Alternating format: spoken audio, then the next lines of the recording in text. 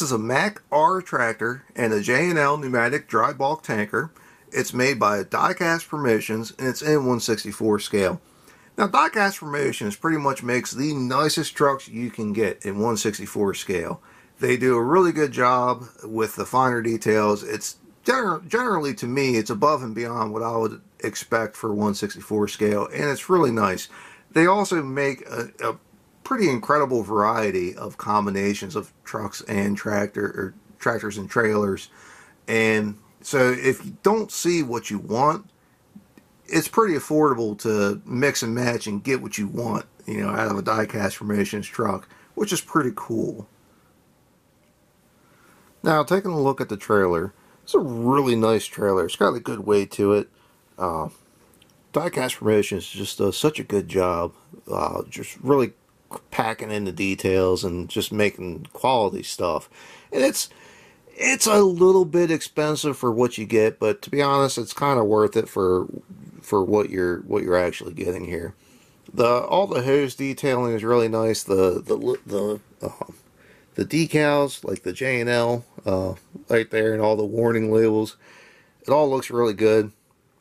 Underneath looks pretty good. You do have the screw type landing gear, so whatever you want your neck height to be, it's going to stay that way forever, which is really pretty cool. The wheels are nice. The back of the trailer looks pretty good. Yeah, again, you got the little teeny tiny warning labels there. It really does look good. It's a good looking trailer, and all the Diecast Promotion stuff is really nice. You got your anti slip, whatever you want to call it, up there, which is really nice. It's just a good looking trailer. It really is. Now, as far as the tractor's just fantastic. I really wish they would make some Mack R's in 1/50th scale. That would just be phenomenal.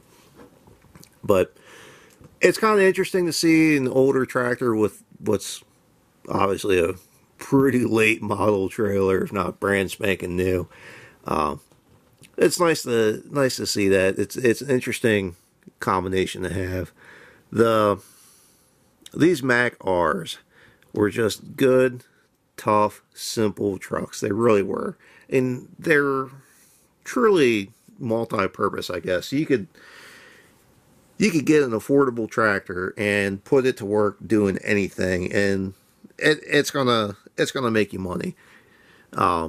It's not the most comfortable truck to ride in. It's not the most refined. You don't have all the doodads and, you know, buttons and switches in there, but it's a good, simple truck. Now, Diecast Promotions did a pretty good job. I love the paint scheme. That's just classy. It's cool and classy. The little minor details are really pretty good. The cab doesn't open up, but it looks pretty good inside there. You got your battery box here and fuel tanks. You got your air tanks down here. You got twin stacks, which is cool. The hood does open up, and I think that's a Maxidine motor, like one of the Maxidine motors. I really can't tell. I'm not sure. I'm not terribly familiar with truck stuff anyway. I don't know as much about trucks as I do other things, but I think that's a Maxidine. You do have a hydraulic tank over here, which is pretty cool, so you know that the truck's got a wet line. You can see the motor, the transmission, the drive line, all that good stuff. The underneath looks pretty good with the axles. It's really just a good looking truck. For 1/64 scale, it's really nice. There's no steering or anything like that, but you know, that's normal for 1/64 scale. This really is just a good looking set. And like I said, it's kind of unusual to have such an older truck with a brand new trailer, but you do have that. I mean, yeah, some of the guys that haul dry bulk, you know, you make money running with whatever you got. And if you start out with something like this, it ain't going to take long. If you know what you're doing, it ain't going to take long before you get a little money saved up and get you something a little bit better.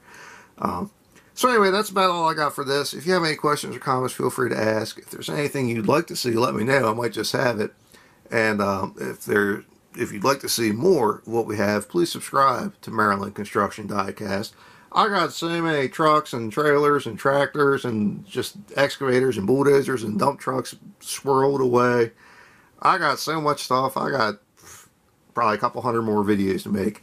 Anyway, thanks for watching.